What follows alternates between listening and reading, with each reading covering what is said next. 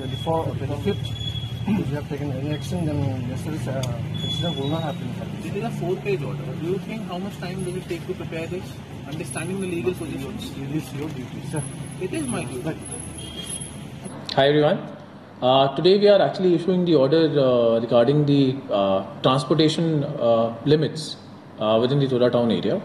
This is keeping in mind the recent accidents that have happened, which have led to grievous injury. Both tragic incidents which have led to grievous injury to two of our residents from the Turao town area.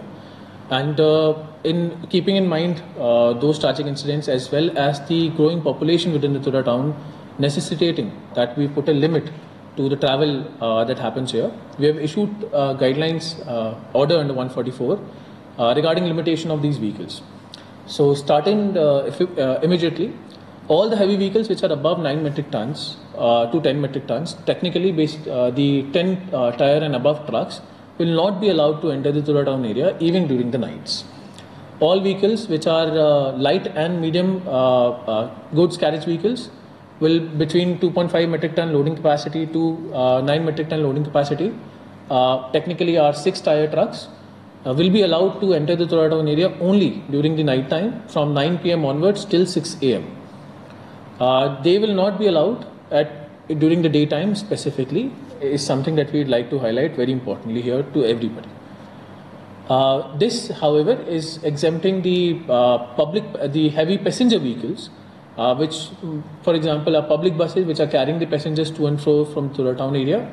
Also, the government vehicles, which are heavy vehicles, which are doing either a government duty or are government vehicles itself. They both will be exempted from this category. However, we are assigning the duty and responsibility of the officer in charge of these offices to ensure that their drivers are well equipped and well trained to carry out operations within the town area with these vehicles. And this order goes for the entire West Garo Hills district. So they also have to ensure that the drivers are well trained and well equipped to handle these vehicles in any part of West Garo Hills district under the jurisdiction of this district. This is regarding the limitations.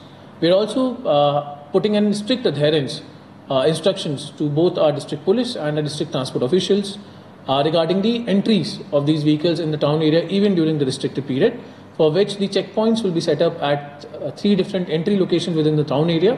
For the vehicles coming from Rongram, for the vehicles coming from Balongre side, and for the vehicles coming from Dubasipara side.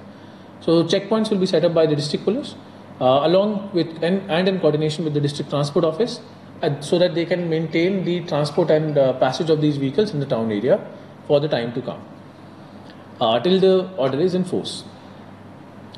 Moving forward, we have ensured that in the order we are putting in strict adherence to the norms of to the rules and regulations that are mentioned under the Motor Vehicles Act against overloading and overspeeding of vehicles of all vehicles under any category within the West Garo Hills district. There is also a specific mention of drunk driving. The traffic police has to ensure that they have breath analyzers so that they are able to check on any drunk drivers and then subsequently send them for medical checkups and compounding and chalaning under the MV Act subsequently from there on. This has been done along with putting in responsibilities to various functionaries of the district. We will be following up strict traffic rules, which will include wearing of helmets for both the driver and the pillion for two-wheelers, and the wearing of seat belts for the four-wheeler vehicles which are traveling around. We also are asking the PWD department to initiate activity to put up safety signages, reflective strips, and speed breakers in the Turao town area, so that any harm that can be stopped or that can be halted with the help of these elements can also be taken up from our side immediately.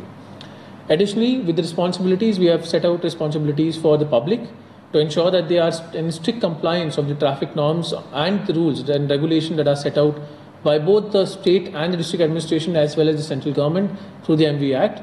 The responsibility has also been put upon all the drivers to ensure that they are carrying all the requisite papers, they are well trained and they are well aware about all the traffic norms and rules and regulations in the town area. And lastly, we are also putting a responsibility on the Deputy Commissioner as a district administration under this order to ensure that any such accidents which have happened resulting in a grievous hurt and in worse scenarios and tragic incidents of death, that there is a claim settlement officer in the office of the Deputy Commissioner, where the family of the victim can, or the victim themselves can come for a for the claim against the injury that has been caused due to no fault of their own. We additionally the Deputy Commissioner office will also be responsible for processing any exceptions to the permissions that have been that shall be given to the heavy goods vehicles,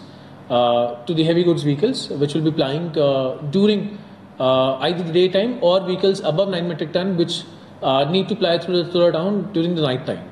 So in cases of exceptions for commercial activities either in the Turao town area or in and around Turao town area which is accessible only through the town premises, then permission of exemptions the exemptions will be processed through the Deputy Commissioner's office. This, however, keeps outside the vehicles which are large vehicles but are regularly utilized, for example, a fire brigade vehicle or a recovery van, including big ambulances if required, which may come under the purview of heavy vehicles, but heavy passenger vehicles rather, but are essential to the functioning of our Turao town area. So I will recommend that everybody kindly go through the order that has been issued by our office and check on the provisions. And we would urge to all the citizens to ensure that not themselves but their family members, the compatriots, the neighbors, they also with them are following due norms of the traffic regulations that have been enshrined in the laws. Lastly, much of this traffic congestions, much of the traffic violations can be stopped by ensuring that we do not do haphazard parking, do not do lane crossing, and do not do reckless driving in the Turao town area. We are a small town and we need to ensure that we have strict protocol regarding traffic and that we follow it in letter and spirit in all times possible. So my best wishes to everybody through this medium, and if there are any recommendations, we'll be very happy to take them in. You can always drop into my office and share your recommendations with me.